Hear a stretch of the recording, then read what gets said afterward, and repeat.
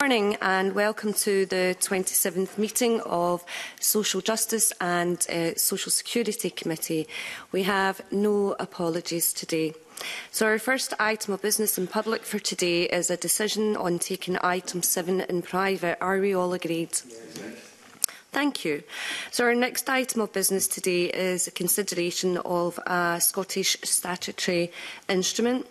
The Social Security Genuine and Sufficient Link to the United Kingdom Miscellaneous Amendment Scotland Regulations 2024. This instrument is subject to the negative procedure, and the main purpose of this instrument is to amend a range of regulations in relation to the past presence test and the genuine and sufficient link to the United Kingdom by removing references to social security system so that the genuine and sufficient link simply needs to be to the United Kingdom. Do members have any comments on the instrument? So I invite the committee to agree that it does not wish to make any further recommendations in relation to this instrument. Are members content to note the instrument? Okay, thank you. So our next agenda item is our final evidence session as part of our annual pre-budget scrutiny. So this year our focus is on how the Scottish Government's approach to fair and efficient funding can support the ongoing effectiveness of the third sector.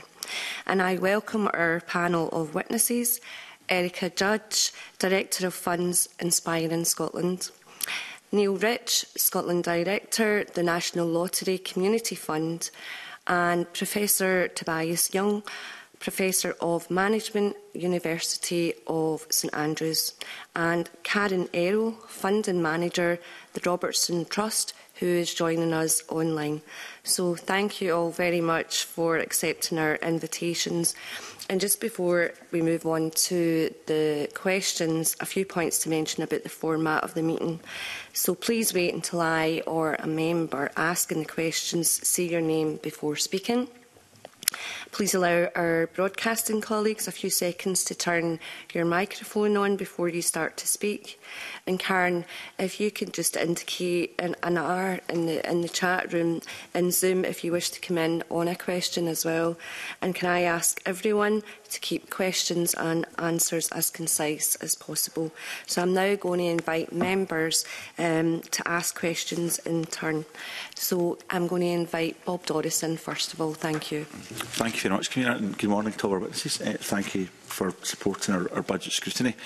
I'd like to ask about longer-term funding for the third sector. Clearly, that's been a key ask for some time, and I'm conscious that both the Robertson Trust and Inspiring Scotland have put in submissions to this committee that you're trying, where possible, to give that longer-term security to organisations that are successful in getting grants from yourself. So perhaps we could maybe start off with Karen Errol. Could you maybe say a little bit about why you do this, put that on the record, what you feel the benefits are, and maybe give a specific example of the difference that you think it's made to some of the awardees? Karen? Yeah, of course. And first of all, just to say thank you so much for having me today. I'm really pleased to have the opportunity to contribute and share some of our work. So yeah, as mentioned in our submission, we are really pleased that the majority of our large and small grants are for 2 years or more, so about 96%. And actually, the majority of those will be 3-year awards, because we really try not to make awards for a shorter duration than that unless an organisation requests it, because we just feel there's real value in committing to longer-term funding. And we're actually really delighted to have recently committed our first 10-year award as well towards the Edinburgh Regenerative Futures Fund, which is a pooled community fund for Edinburgh involving a number of funders, which places decision-making within the hands of the community. And we're really interested to see what learning about the benefits of longer-term, like really longer-term funding, will come out of that. But we feel as a funder, and we hear from our funded organisations, that there are a number of benefits to providing long-term funding. And we feel primarily that longer-term funding can actually be more impactful because it means that organisations, we find, can concentrate on sort of developing and delivering their services. They're not having to apply for funding year in, year out and work on a sort of project-to-project basis. They can better work towards achieving longer-term impact. They've got greater stability.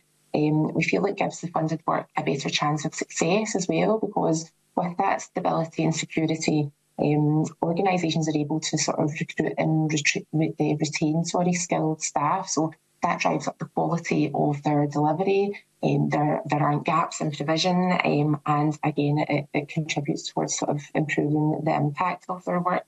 And we know as well that for much of our work, that change and achieving impact really takes time.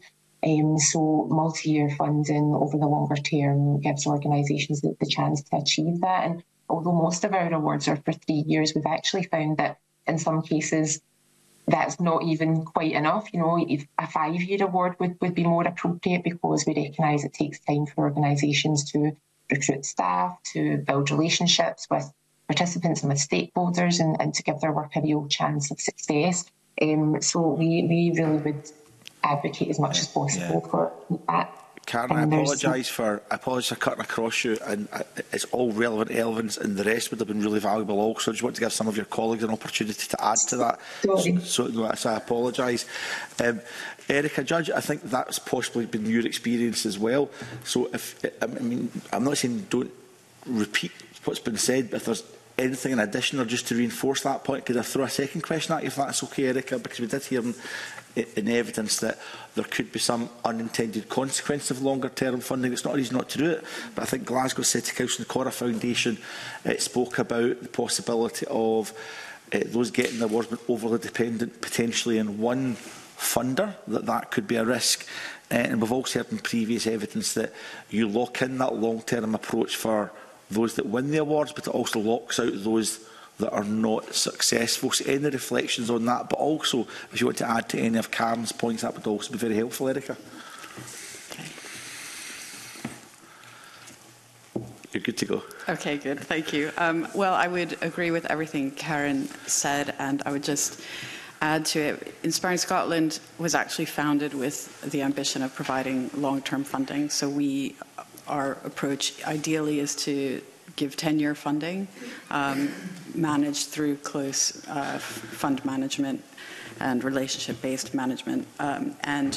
But we don't always do that because of our funding model, where we gather funds inward. But in terms of the kind of benefits, if I give an example of one of our programs, Our Future Now, which is in its 5th year of funding, where we work closely with 12 organisations, and as a follow-on to our initial 10-year fund, we are able, because we work very closely with these organisations, to collect a lot of data, very robust data over time, and to interrogate that data to be able to understand what's actually working. And then, because we have close relationships with those charities, we are then able to tweak the model and try to drive better performance. I think the argument about dependency, I wouldn't agree with. Again, if I refer to Our Future Now, what having that stability of funding allows our charities to do, and allows us to do, is to raise more money from more diverse sources, and it enables the charities that we're supporting also to go out and match that funding from other funders. So I see, in fact, less dependency through this model. Okay, that's it. Can I just check, Erica, Judge, whether that means that the percentage of funds you get, so if a project's £100,000, would the Spanish Scotland maybe only fund 20% of that or 15% of that to avoid that dependency that you talk about? And are there any issues about locking those unsuccessful out of the process? Right. So if I just address the question of locking unsuccessful organisations out, one thing I would say, because I also manage funds where we have year-to-year funding, primarily from the Scottish Government, and what tends to happen, because the time frame is so short for everybody and there's so much work involved, that a lot of the funding actually gets rolled over for much longer than if you actually planned to have a 3-year fund or a 5-year fund and had a kind of process to do that. So I would say the unintended consequence of year-on-year funding is less opportunity to review, refresh, and to invite new applicants. Okay, that's helpful. Maybe just ask one final question, and we'll be opening it up to either Professor Young or Neil Rich. Clearly, we'd be looking for the Scottish Government and its agencies to provide longer-term funding certainty for the third sector. I'm conscious that they don't always have full sight of what their budgets will be for the longer term. So, for example, there will be a UK budget on the 30th of October, which will give an idea of Scottish Government budgets, but then early next year there will also be a spending review, which may lead to in-year revisions, let alone what's going to happen in year 2, year 3, year 4. Mr Rich, would you recognise that's maybe a challenge for the Scottish Government and other public agencies, and how could they circumvent that to give that longer-term funding that we'd all like to see? A nice easy one to start for you, Mr Rich. Well, if I knew that, I might be doing a different job. I think there's a couple of things. Some of this is about funding scheme design, and so you can have a risk of, in any funding scheme, you have winners and losers. You make yes/no decisions, but the extent to which there are people who are locked in and locked out depends on the rhythm of that funding stream. So to get to longer-term funding is about managing a change process. So at the National Lottery Community Fund, our average main grants are around 3 years, and we often fund for much longer than that in different arrangements, up to 10 years and more at times. And in doing that, and we're in the process of developing new programmes right now, moving to more of a 5-year horizon, we're conscious that you need to think about how you shape your budgets over a period of time. Now, government is both challenged by having annualised budgeting, but also empowered by having more money than any of the rest of us. So this is about choices. It's always about choices. And so National Lottery funding, for example, is predicated on a projection of future National Lottery income. And all of our grants are mortgaged against the future. So we make an assumption that we will have money in the future and manage that risk. And I think lots of this conversation is actually about how we sensibly take an evidence-based approach to managing risk in funding. So that would be my best guess at how government might handle that. That's very helpful. I won't have any further questions, but Tobias, did you want to add to that before my colleagues come in? Yeah, if it's all right. Can I be frank? Yes. Because I'm not sure we're asking the right question in this document. So and I've researched the field for the last 15 years, and these questions have been around as long. And the answers and evidence base, I think, is pretty well established around how we approach long-term funding, the benefits and issues around long-term funding. I think there are secondary questions, because what should come beforehand is what is the actual vision for the third sector. It's about public sector and public service deliveries. It's about innovation, it's about advocacy, holding government responsibility. And I think as long as we don't have a clarity on what the overarching vision for that is, it's all the answers to these questions depend really, because coming back to the question on long-term funding benefit, across from St Andrews is Dundee. It's according to Dundee Barons, 1 in 3 children in Dundee live in poverty. According to what is the Dundee Poverty Index right now, 28.7% of the children are in poverty there. So, right now it's school holidays, so they're not getting school meals, so probably they'll be hungry. So do they need long-term funding now? No, right now they need to be fed. That's your short-term funding. They need to be fed for the whole next week. That will be the short-term funding. Will that address the underlying issue? No. For that, you'll need the long-term funding. So it's the move from alleviating existing circumstances to being strategic in addressing the underlying ones going forward. And so I think some of the questions we've got here are second order to having the overarching vision in place in the first half. Professor Young, so many follow-up questions I would love to ask, but I'm asking none of them because the convener will chastise me. Thank you. No, thanks very much, Bob. I'm now going to invite Jeremy in. Yeah, thank you. I think a lot of the questions I've been wanted to ask back, to be honest, but I would like to go back, if I can, to Corinne to ask a question in regard to kind of dependency or blocking out other groups coming into the sector, because I've been interested to know from a Robertson Trust perspective, you obviously get lots of applications from lots of different people. If you're funding for a 3-5 year period, if I come along with an entrepreneurial idea, am I frozen out, or how do I persuade you that I'm worth funding if you're already funding X number of groups? Again, just if you can keep it fairly brief, so I don't get on the wrong side of the convener either. Yeah, no bother. I suppose it is a challenge. There is a trade-off. We are grappling just now with, you know, how we either sort of go wide with our funding, as has been the case for us to date, funding a number of organisations with smaller amounts of funding, or do we go deep, so providing 5-year funding, higher level of awards, most closely aligned to our mission, that is sort of likely to achieve greatest impact. We don't like to kind of create dependency on our funding. We're often one of a number of funders in the mix. We do fund a mixture of kind of organisations that are new to us with innovative requests, or organisations that we've funded sort of year in, year out, just sort of doing what they do. So there is a fine balance to be had. It's something that we are, as I say, kind of considering just now. I think it's likely that we will start to make more larger, longer term awards with a sharper focus aligned to our mission, but there absolutely is a trade-off there. And can I very briefly, just for the free funding organisations, say what forward planning? So do you know what your budget will be in year 2 and year 3 from here, or are you working with variabilities as well? Presumably it depends how many people buy lottery tickets, Neil, is it? It absolutely depends how many people buy lottery tickets. I would encourage you all to do so. Our budgets are based on forward projections agreed with the Gambling Commission, but we also carry a balance in the National Lottery Distribution Fund, which gives us confidence that we can meet the commitments we've already made projected forward. A couple of things I'd say on dependency and long-term funding. We fund on an average grant length of 3 years and more, but around 30% of the folk we fund in any given year are new customers to us.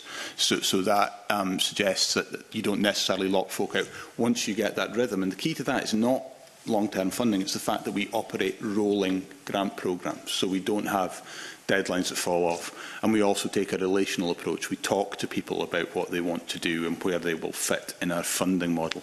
And I think the other thing to bear in mind around that is I'm really conscious that the third sector itself is massively diverse in terms of size of organisation and sophistication of organisation, and the communities and places that we serve across Scotland have different needs and require different mechanisms. So funding at the scale we fund at, which is around £60 to £70 million a year in Scotland, requires a series of grant-making solutions to work with different organisations trying to do different things. Karen and her colleagues at Robertson Trust would be the same. So I don't worry hugely about folk with good ideas being locked out. There is always sadly more good ideas than resources to make those good ideas happen. But it feels to me that there is scope and space for people to bring those ideas to us and to have a sensible conversation. Thank you, Commissioner. Lovely, thank you very much. I'm now going to invite Paul O'Kane. Thank you. Thank you very much, Convener, and good morning to the panel. In the evidence we've taken thus far, we've been interested in approaches to accountability, I suppose, and transparency in terms of flexible funding. And we know there's a variance of views around unrestricted and restricted funding models. So I suppose that we're interested in how you ensure that accountability and transparency is there in the use of flexible unrestricted funding, but without overburdening organisations in terms of their reporting requirements, because I think that's kind of where we've heard a lot of evidence, and when we took evidence in person with lots of different organisations in the sector, that's what they spoke to us about. So I wonder if you might offer a view on that. And I don't know, Erica, would you like to start? Sure, I'll start. I'll start by saying it's of course not unreasonable to ask organisations that are receiving money and receiving public money to provide information about what they're using the money for and that the money is being used effectively. I think the real issue is that the requests need to be proportionate. So what you will often see is that the reporting framework will be the same for £10,000 is for £250,000 or £100,000 versus £1 million. And it's very easy for funders, especially where maybe they don't have expertise in designing reporting and designing funds, to ask for everything they might be interested in, everything they think a minister might ask for example. And there's a power imbalance where the organisations that are being funded find it difficult to push back. So I think funders need to accept some risk. They need to acknowledge that there are costs associated with this approach. And ultimately, the impact of adding cost in is that the end users of services, that there are fewer services to be provided. I think fundamentally, this can be managed through long-term relationship-based fund management. And there are practical things that can be done and that we do. So you can co-produce the reporting framework with the people receiving the funding to make sure it's fit for purpose. I think, we talk about unrestricted funding, but there's also just, you need to be focused on the outcomes. So you can have flexible but restricted funding that is outcome focused. So you're not focusing on the inputs per se, you're focusing on what you're trying to achieve and are you achieving that? And that's what we try to do. So I think it's really about appropriate, proportionate reporting. It needs to be focused on impact, and the onus is on funders to make sure that the things are designed as they should be. Thanks. Neil, in terms of the National Lottery's kind of response, you've spoken about the need for a more equitable dynamic, I think, between funder and those who are funded and reporting back. And I think looking at the relationships is kind of the important part. So would you mind kind of saying something about National Lottery's experience of that? Certainly.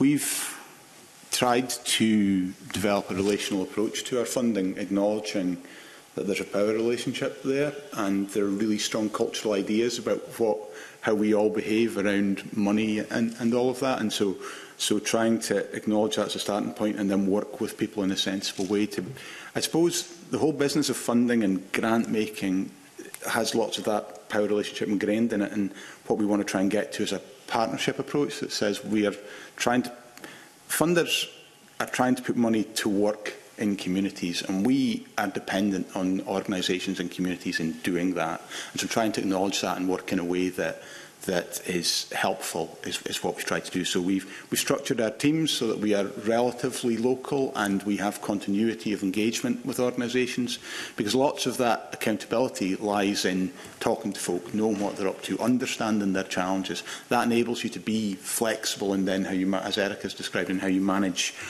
grants. And a couple of other things I'd say on this.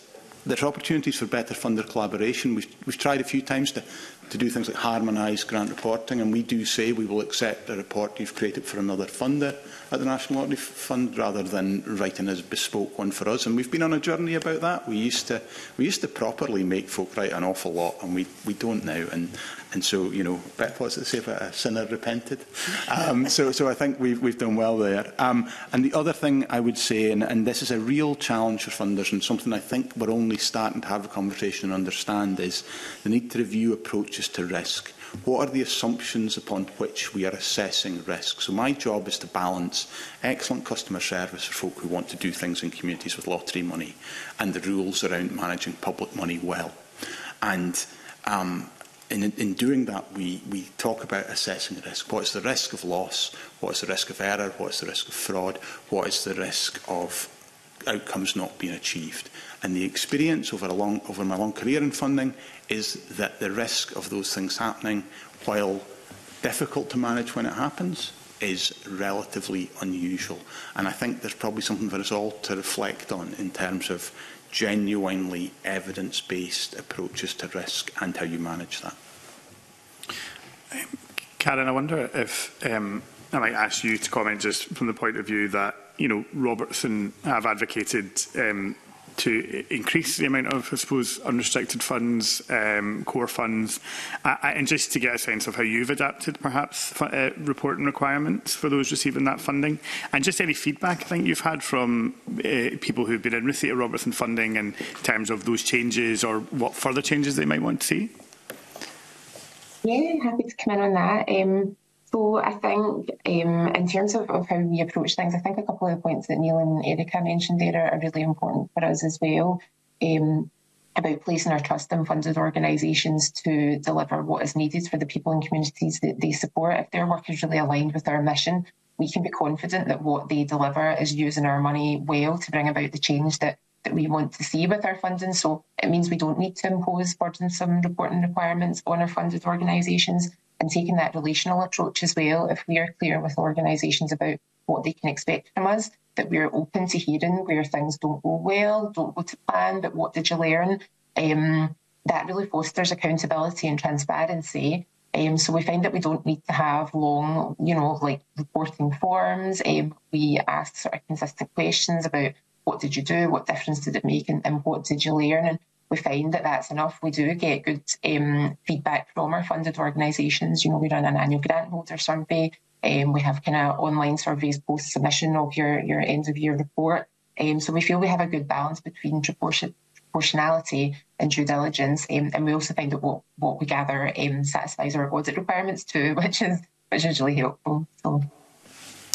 Thank you very much. I don't know if Professor Young wants to offer anything in terms of your view of reporting and how, I suppose, that information can be used better, perhaps, from organisations, or are you quite happy? I think we've got a very strong evidence base in Scotland of how to approach that. I think I'm just coming back to Neil's question on response about risk. I think there's an overarching question, where does the risk sit? Like historically, it's like the public sector is risk averse because you need to deliver public services, fair enough.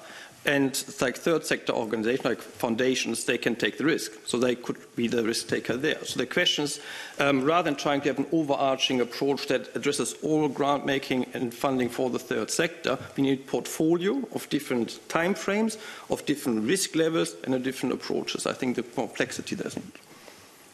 Oh, can I just sorry? Yes. Can I just pick on one other thing? Because we're talking about long-term funding as if that was long-term. Yeah, in 3 to 5 years, if you look at a policy perspective, isn't long-term. Yeah.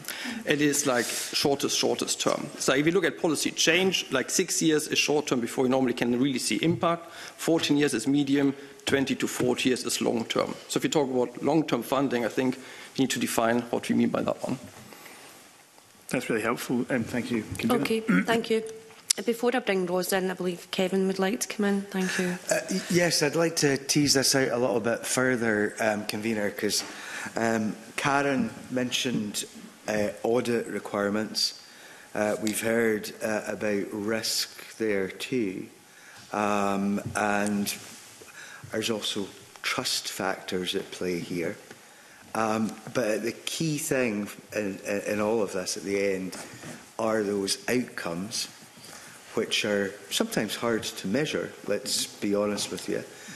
You can say that you fed 50 kids in Dundee next week, for example, but the outcomes of doing that are much greater in a lot of cases than just feeding 50 kids. So how do we get all of these balances right? Are we getting them right? Are audit requirements sometimes too rigorous? Is the appetite for risk sometimes too low? Are we trusting enough of communities and organisations in terms of utilising funding properly? And are we actually measuring outcomes well? I know that's a fair amount there, but I think this is the nub of all of this as far as I'm concerned. Can we maybe go to Professor Young first, please? Sure, like responding like what the Deputy Convener said earlier on, so many points to discuss there. Now, to get started, I think, how do we get that all right? I don't know. For that, we need a national conversation about what is the role of the third sector. It's like, what's the vision for the third sector? Is it about merely public service delivery? Is it about propping up the public sector? Is it about filling in gaps that government can't fulfill? Or is it about innovation, alternative solutions, developing communities, providing advocacy? That's something that needs to be developed collectively. As regards the question about are we trusting enough? in organisation studies, there's a saying like, organisation that trust people get people they can trust. So it's like there's something to explore on that front. So just an overarching observation. So if you look at all the outcomes, and if you look at the history of how grantees, like those who receive the grant, report and respond to the grant makers, they normally are not honest in the way that they're, no, that's not the right word. I rephrase that one, they rephrase that one. It's like, they're being euphemistically, yeah? They're trying to be as positive as possible. So if you look at the all evidence base here, it's like they're highlighting things are creaking. Now, if grantees say that things are creaking, it's like things must be pretty bad because it will only be the tip of the icebergs. So for that, as I say, it's like I think we do need a wider conversation about the vision and role for the third sector. Thank you. Karen, please. Yeah, I think in terms of audit requirements, obviously we do need to ensure that our funds are accounted for, but that shouldn't be the primary focus of how, why we ask organisations to tell us about how they've used their funding in their work.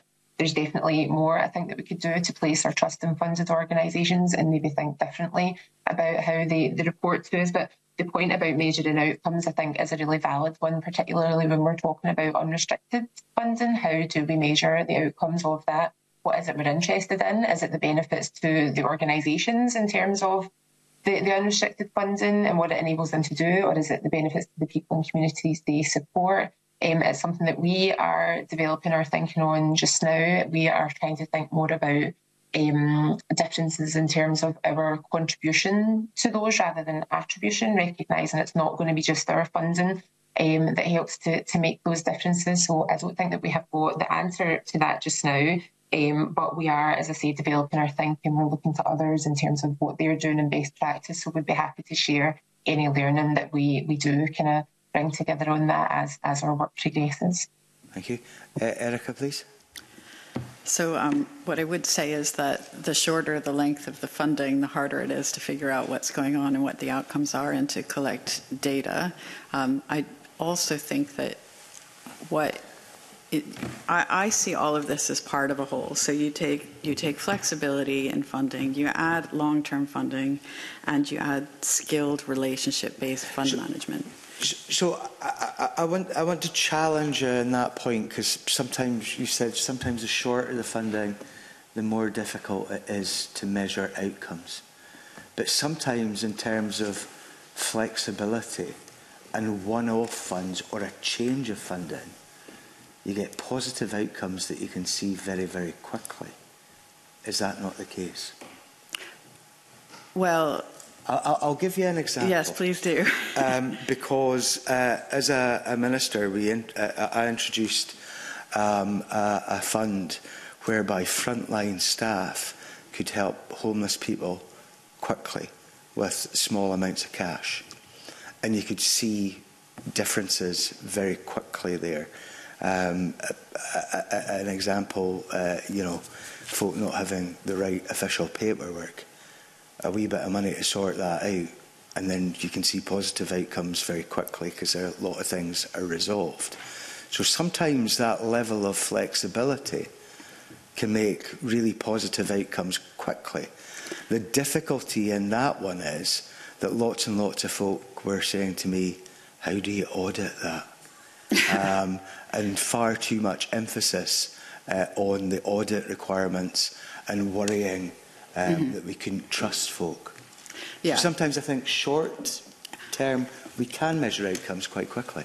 Well, you can measure outcomes, and that type of, and I would agree that that's thinking about, well, what's the risk ultimately if you give people £200 or whatever? The risk is you lose £200, which actually, offset by the benefit of many people benefiting from that money is small. But that's more of a kind of emergency thing. It doesn't change the underlying system where people are in a position where they don't have the right paperwork or they're homeless. Again, I'm going to play devil's advocate, because sometimes it does change the long term. Sometimes little things can make big change, but we don't necessarily measure this well, do we not? I think there's a place for all different types and amounts of funding, and there are interventions, immediate, short, sharp cash interventions can have value. I'm definitely not arguing against that, but what I would say is that if ultimately we're trying to address poverty, long-term deprivation, those require complex interventions that require longer-term funding and people who really know what they're doing, working with people to make change. So I think you need to have different profiles of time, amounts of money and objectives. Neil, please. I suppose just to build on what Erica said, I think long-term support for little things that are effective is even better. So we know that cash-first approaches can work well and can be transformative for people. Often, when you want to get into the root causes of why folk found themselves in that fix, you need to be around for longer in that relationship. You asked, are we measuring outcomes well? My answer is sometimes. What could funders and the organisations we work with do better on that? I think there's a few straightforward things to do, actually.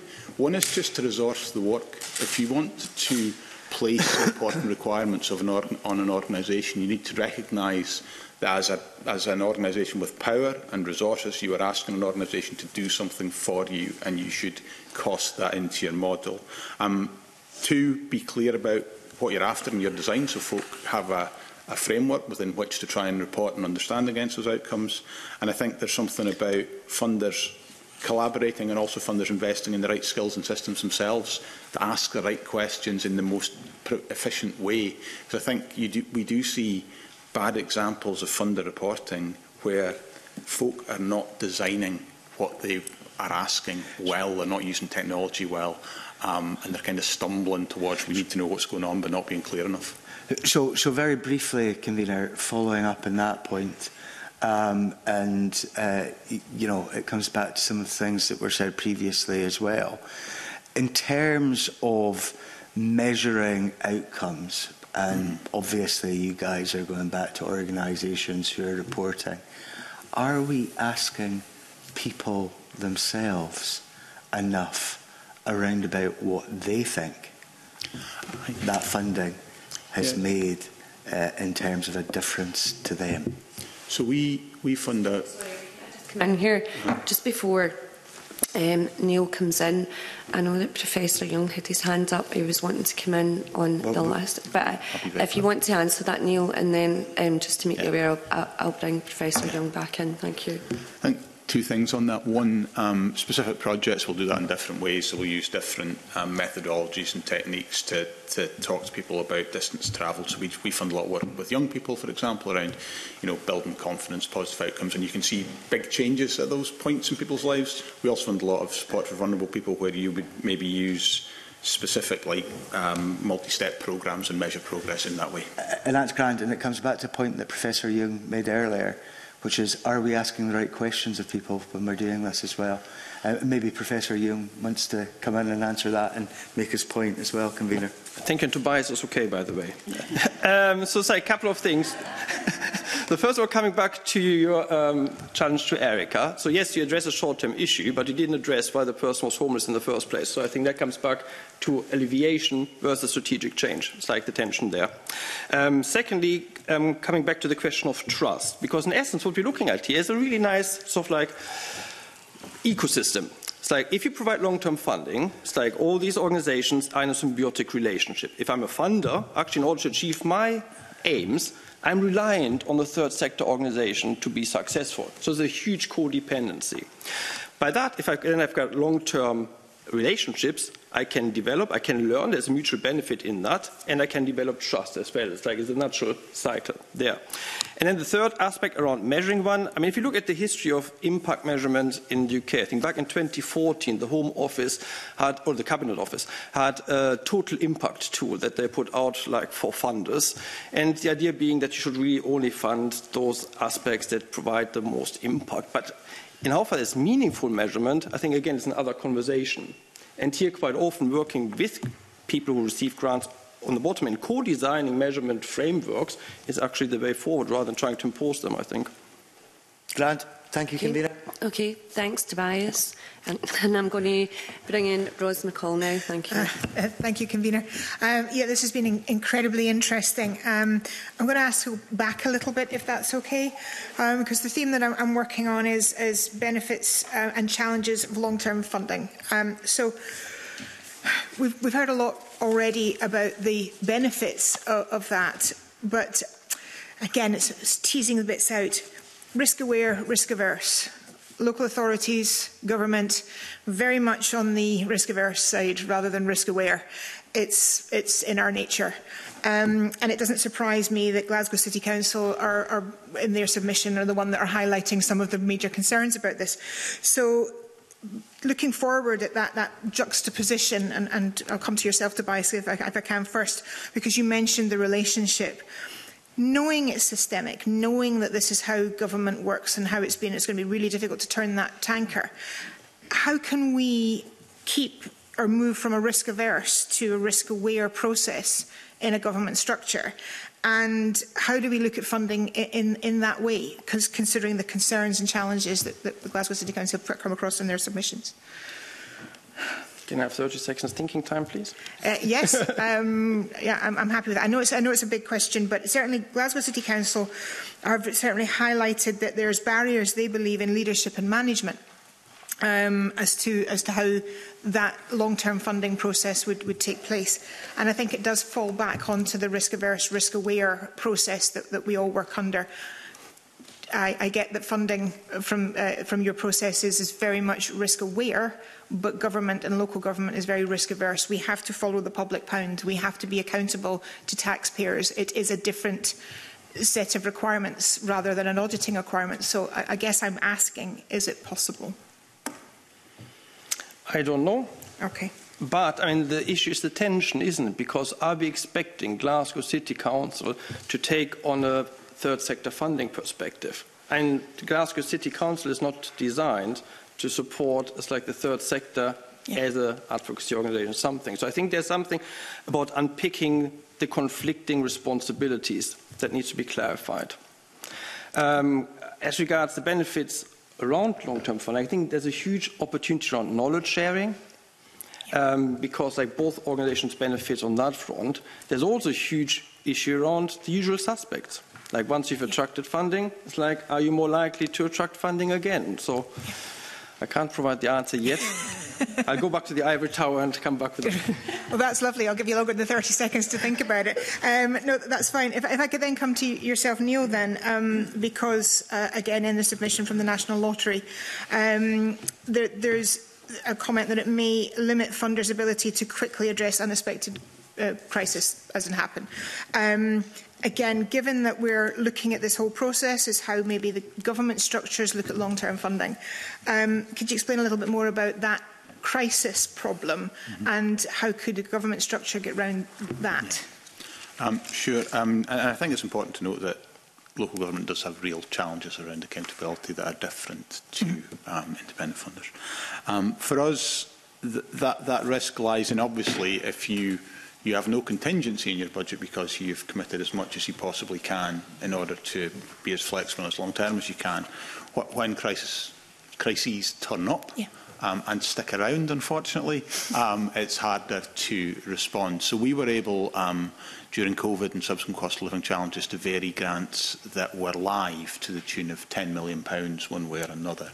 And what that enabled existing organisations to do was move really quickly to shift what they did and respond to communities. So I suppose our point there is that having some of that contingency allows you to respond to a crisis. And the risk, and this is the risk that loads of third sector bodies face right now, is how much do you hang on for a rainy day and how much do you recognise that it's raining right now? And that's definitely the dilemma we see in funded organisations. We see it loud and clear in things like the third sector tracker. What larger institutions like ourselves can do, what government can do, is use bigger levers and greater financial capacity, though, to flex in crisis. So the scale of our investment, for example, is a manageable scale for us, and that's one of the unique things that the state can do better in this space than anybody else. And so it's worth hanging on to the value of that. Excellent, thank you. Karen, I'm going to come to you just to get your opinion on that sort of side of it as well, and I'll equally give Erica a chance. But it's really knowing the restrictions that government has. If we look at long-term funding, knowing that we have to go back to the public pound, knowing we have to be accountable to taxpayers, is it, again, what's your opinion on it? Is it possible? Yeah, I mean, I think at the Trust we're in the fortunate position that we're an independent funder. We've got a relatively secure budget, so it's easier for us to implement some of these things, and I appreciate it is for government. But I wanted to come in on the point about being risk averse and that point about maybe there's barriers in sort of awarding longer term funding if there's a gap in skills and sort of leadership and management in the sector. It may be a simplistic way of looking at it, but we would probably look and see, well, what are these barriers and are there ways that we could help to overcome them? So is there training and support that we could put in place for leadership in the third sector? Are there existing programmes out there that we could put funding into to help upskill so that we then can be confident in putting longer term funding out? And that point about responding to crisis, I think probably it's similar to what Neil said. It's not always about being able to provide additional funding, it's about where you can bring in flexibility. So, for example, during COVID, we lifted all restrictions on our revenue grants so that organisations could respond flexibly. So we'll just say it's thinking about what works within the structures that you're operating within. That's very helpful, thank you. And Erica, lastly, your comments on that risk-aware position and equally leadership and management issues. Right. So I think we've managed this through COVID, so we have experience of being flexible during a crisis, very recent experience. And I think there's the widely accepted view that the third sector responded brilliantly in that environment, and the risks didn't materialise. What I would say is one way that Inspiring Scotland actually, I think adds value in the sector is that as managers of funds for the Scottish Government and for local authorities, we are able to absorb some of that risk and put in place the knowledge, relationship and trust that's required to make the whole thing work. A local council, as Tobias said, isn't set up to do that. And Scottish Government is not set up to have relationships with individual small charities and understand how well they're working. So they place their trust in us. That trust is renewed over time, and we work with the organisations to make sure that what should be happening is happening, and where it may not be happening, taking measures to address that and support capacity and improve the capacity in the sector. So I think it's about understanding what you want to have happen, and then putting in place the resources in the right places to make that happen. Yeah, and who delivers it? Sorry, just briefly, Tobias, I know you want to come back in, and then I'll pass back to Kavita. Yes, sorry, very quickly, because I think there's actually a very long-standing set of experiments that were carried out in the Scottish sector. I think the Robertson Trust 10 years ago hosted a forum around bridge funding and alternative funding models for public sector and public services. Just maybe about revisiting some of these existing historic databases as well. So to develop a portfolio rather than just having one solution. That's very helpful. Thank you very much, and thank you, convener. Okay, that's lovely. Thank you. I'm now going to invite Katie Clark in. Thanks. Thank you. And I want to ask about inflation, because it's obviously important that third sector organisations are able to function properly and provide services, but also be good employers and meet minimum standards, including the Fair Work agenda. So how do you think inflation-linked funding can be integrated to provide financial stability over multi-year funding periods, and what role do funders have in that? I don't know who'd like to start, maybe Neil? Sure. We do this. We expect people to recognise that their costs will increase year on year when they apply to us for multi-year funding, and if they haven't recognised that, we ask them the question. So I think if you want to be a multi-year funder, you have to recognise that inflation exists. It's pretty straightforward to put in place tools that enable grant applicants to make sensible estimates. You can provide parameters around that, And I think actually in the past few years, funders probably know a wee bit more about the cost base in the third sector than we previously did, because we've been focused on it as a result of the impact of COVID and loss of income, and as a result of the spikes in inflation and costs that we've seen across the board. So, if we fund a capital project, we'd expect to put contingency into it, and we do. And I think sometimes with revenue funding, there's a presumption that people can juggle around and make magic stuff happen. But the reality is energy costs go up, premises costs go up, everything goes up, and we should plan for that. So we make multi-year grants that take account of inflation, and I really think that that's just the responsible thing to do if you're a multi-year funder. So you think there's lessons to be learnt from organisations such as yourself? Yeah, I mean, there's always somebody doing it better, probably, than we are. And Karen will explain why she's doing it better soon, I'm sure. But yes, there are models and lessons, and we know how to do this. I don't know if Karen would want to come in, or any of the other witnesses. Karen? Yeah, thank you. I'm not sure if we're doing it better, but we do ask organisations to build it into their budget from the outset, and we take it into consideration when we're making our awards. But one thing I would say is I think it's really important for funders to work together on this, because we know that we are often one funder of many. We are not meeting an organisation's full cost, so we should all be encouraging organisations to build inflation into their budgets up front, and we should all be looking at ways that we can embed that within our funding. Quite happy to leave it there unless one of the other witnesses has anything to add. If you don't mind, because I think it's absolutely it has to be done, because that's how we got in the situation we are in the first place, because of the non-profit starvation cycle, which means that third sector organisations underreport their costs, in order to attract more grants, in order to make them more attractive. So. Thank you. Okay, that's lovely. Thanks very much. Now going to invite Marie McNair in. Thanks. Thank you, Convener, and good morning, panel. The committee really appreciate your time here this morning. I'll start on the real living wage, and I'll start with yourself, Karen. In your written submission, you say you don't make the living wage a condition of your grant holders. Can you expand on why that's the case, and can you give examples of why sort of funded projects may have struggled to do so? Yeah, so we think the real living wage is really important, along with other fair work principles, but we're not able to stipulate that organisations pay it because we, again, are one funder of many, so we're never meeting the entire staff costs of an organisation. We recognise that if we say that the salary costs that we're funding must be paid the real living wage, that creates a challenge in terms of parity across other staff roles within an organisation, and they may not have sufficient funding to do that. So I think that's another point where funders need to work together on that principle. We ask organisations if they pay the real living wage and if they're accredited and what barriers they're facing around that. And we think that there's more that we can do to kind of stretch our ambitions on that together collectively as funders. We can look to the real living wage network and learn about what others are doing. So while we do feel it's important, we're not in a position to kind of stipulate that organisations must pay it. Thank you, Karen. Neil, you were kind of similar. Obviously, you ranked 1 on that. It was quite a low priority. Can you kind of expand on why that was the case as well? Partly because we just found it really hard to prioritise those things. I would agree with everything Karen just said. So we are a real living wage friendly grant maker, but we are conscious that different organisations, we fund a huge range of organisations from an awful lot of our funding through the Awards for All programme was very, very small community level organisations.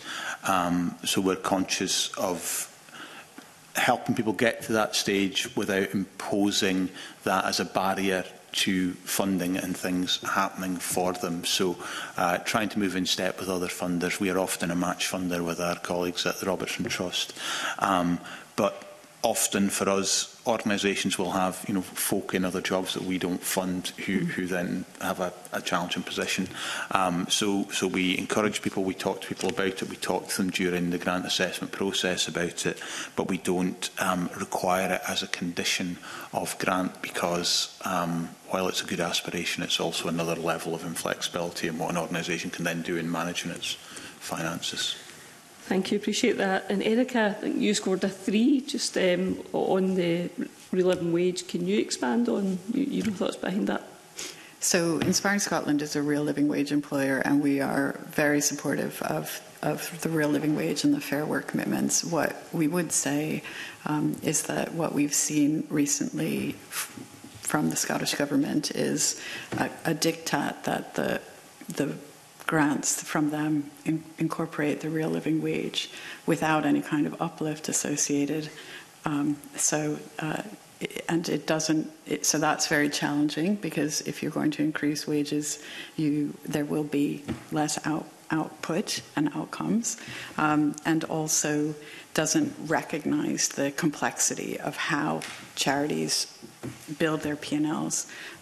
So what we would advocate for is a flexible approach, such as that, that Robertson and the National Lottery do, where it's encouraged, but it still maintains the autonomy of the organisation. And just to give as an example of what kind of challenges come as a result of this type of thing, I'm a trustee of a charity that, among the many things it does, has a cafe, and those employees are not currently paid the real living wage, and we're working towards that. But that cafe, it still has to at least break even. If it doesn't break even, we can't continue to operate it. So that means no wages. It doesn't mean everyone gets the real living wage. So there are some economic realities that need to be acknowledged. So we try to be as flexible as we possibly can while supporting the right outcomes. Thank you. Convener, that's me. That's lovely. Thanks very much. I'm now going to invite Jeremy Balfour in. Thank you. Thank you, Convener, and good morning again. Well, if I can move on to the reporting process of what you expect back. It's interesting, we've got one of the charities in this week is funded by, I think, at least 2, if not 3 of you. And they were very complimentary in regard to that. It's a things change in a 3-year period. It's not, we have to resubmit an application. It's very much a conversation. It's this is why we're doing it. And there's a real openness to it. How flexible are you in regard to that kind of reporting, particularly over a 3-year period? Do you have strict deadlines that everything has to be reported every 6 months? And what works well from your perspective in making sure it's used properly? Eric, I can maybe start with you. Well, we manage 16 funds, and if I'm honest, there are different timelines and reporting processes for each one of those funds, and we tailor those to how the fund is set up, who the funder is, and what the requirements are. But we also generally operate a kind of continuous improvement approach. So if we set up reporting within a portfolio, and we're working constantly with that portfolio, and we're finding either that it doesn't work for our needs or that our charities are telling us that it's not quite working, then we would adjust that and amend it over time. I think we are often in a position where we are kind of taking information in and negotiating with some of our funders around what is actually necessary. And that's a big principle for us, is like, don't ask for more than you need, only ask for what you need, what you're going to use, and really be mindful of what you're asking of people, and don't be extractive. Try to ensure that it's adding value all the time. Karen, can I bring you in? Yeah, sure. So I would agree with those points Erica made about only asking for information that you need.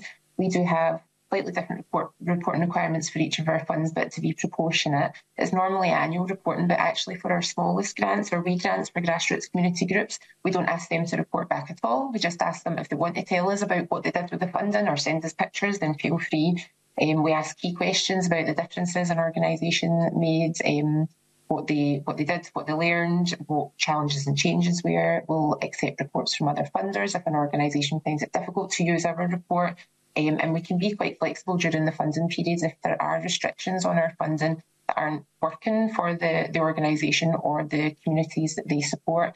The last thing that we want to do is withdraw funding and make them reapply. So we really try to work with them to understand how they can best use our funding to help prevent or reduce poverty and trauma in their community. Just a couple of quick questions. I mean, going back to the start of the process, there seems to be about 101 different application forms. Is there any possibility that that could be standardised, that, you know, organisations like yourselves could all get around the table and say, can we design one application form rather than having all these different types, which then the third sector have to get slightly different information for every different application we make? Neil. Well, I mean, I think this is a project that breaks down somewhere after question 5. So who are you, where are you, what are you wanting to do, why are you wanting to do it, and who are you doing it with? And then what happens is that organisations, because of the way they are funded or the way they're set up, particularly in terms of trusts and foundations, have specific things they need to know. And we've done some work on this in the past, talking about both harmonising how people report to funders and looking at, can you have what people often call a single front door to funding? And actually, during COVID, we did some really good work with our colleagues at SCVO about creating a single access point. And generally, I think that works okay, except that what you're doing then is creating some kind of system or artefact. And the way you access, for example, lottery funding is you phone us up and talk to us, or you send us an email. And people find that approach much more helpful, because what it allows them to do is reach a stage of having some really strong advice about whether or not they should proceed with the work of applying, and that has been quite important. So the idea of a clearinghouse or a single point of entry has been really important, but the other sort of little discomfort risk around that is it's also a single point of no. So if you don't get in the single front door, you don't have other doors to knock on, and particularly around innovation, very small funds, things like that, that can be problematic.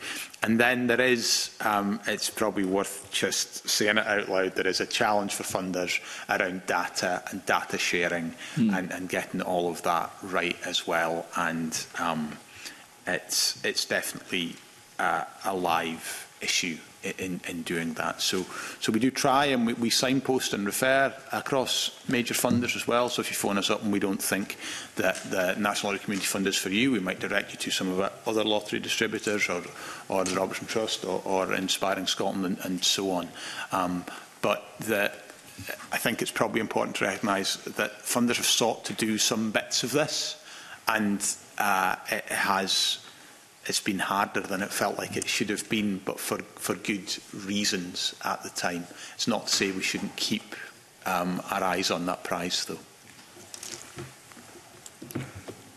And then just finally, one of the kind of comments that comes back from quite a lot of the third sector is you always want to see something new. So, you know, we've got to redesign what we do. So rather than carrying on, we slightly change the name, or we slightly do that, because there seems to be a perception that you don't keep funding unless it's a wee bit new, or you bring in another organisation to do it, but they've got to start again. Well, actually, they could be doing well. Is that fair, Corinne, or is the third sector just moaning? There's a leading question if you want.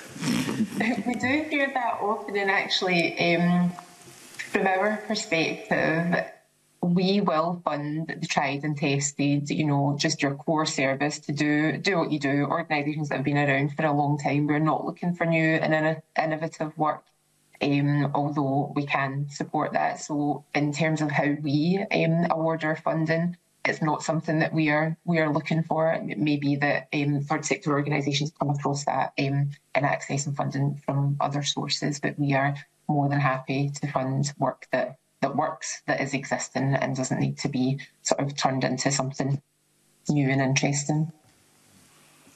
Erica Neal. I mean, I think there is something fair in that across the funding landscape, and they're not just making it up and moaning. We have 10-year funds, so we're not asking people to do something new. We're asking our charities to continue to work to the outcomes and the objectives of the fund. That being said, we do have, when we open new funds or where things are initiated from multiple different kinds of funders, there does tend to be an ask for it to be new or different, and we do push back on that try to push back on that, because, as you say, in many cases, we know what the solution is. We just have to keep on doing it. So I think that's something where we could push back and continue to do so. Thank you. I suppose, just for the record, I should also say I'm a trustee of a charity that at the moment is receiving money from the Robertson Trust. So thank you for that.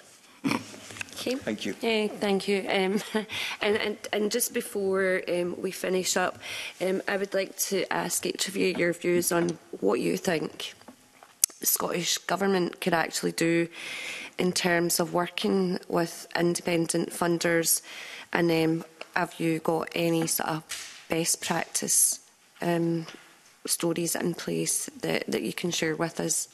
Thank you. And I'll start with Karen first, please. I think the important thing from my perspective is just to keep this dialogue open for us to try and work more closely together and share our learning, because I think there's a lot that we can learn from each other. Okay, thanks, Karen. And Tobias? I think the same criticism that has been applied to sort of like some of the other organisational power questions applies here too, because there's a power dependency between Scottish governments and those organisations. So recognising that and trying to alleviate that. Okay, thank you. And Neil? I think I would say there are a number of positive bits of work that go on between Scottish Government colleagues and independent funders on a range of things. We work with Hamilton Elms Enterprise to deliver the Scottish Land Fund on behalf of the Scottish Government, and we've done that since 2012, and we enjoy a very sensible, helpful relationship with colleagues. So there are points of light and good things to build on. I think one of the most important things we can all do is learn together, test together, and share best practice more effectively together by connecting in through fora like Scottish Grantmakers or the Scottish Funders Forum, which enable funders to come together and discuss our issues.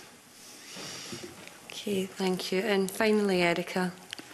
So we work very closely with the Scottish Government and across multiple directorates, and if I'm honest, I find that they are as constrained by these kind of practices as we are, and I think would like to see it change. We have very constructive conversations, and they want to make the right things happen. So there's no question or doubt about that in my mind. The feedback we get is that multi-year funding can't be delivered because of the lack of security of their own funding, and often those decisions are made at a very high level, not at the level of the people we deal with. We are hoping the multi-year spending review will make a difference in that, but also it's worth saying that there's precedent for giving 3- and 5-year grants. National and local government in the past have historically given those amounts of money, so we're not exactly sure why it's come to what it has, but I think we have a shared objective in changing it.